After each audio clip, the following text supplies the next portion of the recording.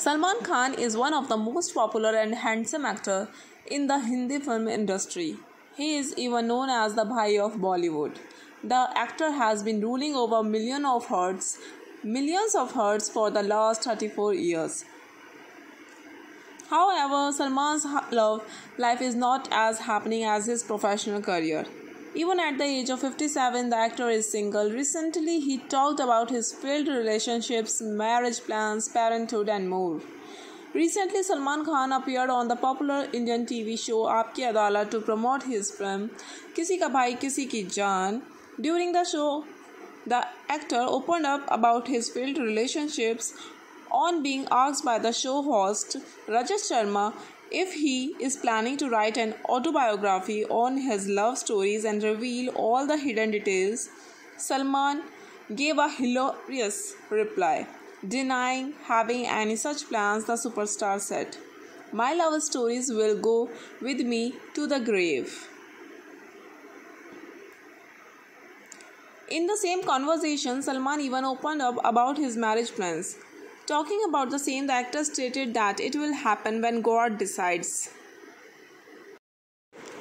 Salman also mentioned how his relationships never elevated to the level of marriage and revealed that there was always a no from either him or his ex-girlfriends.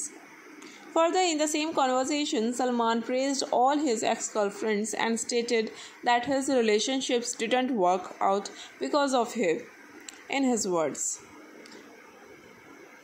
"When God Almighty decides, it will happen.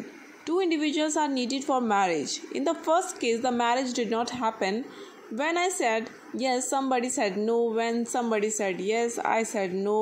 Now there was no from both sides.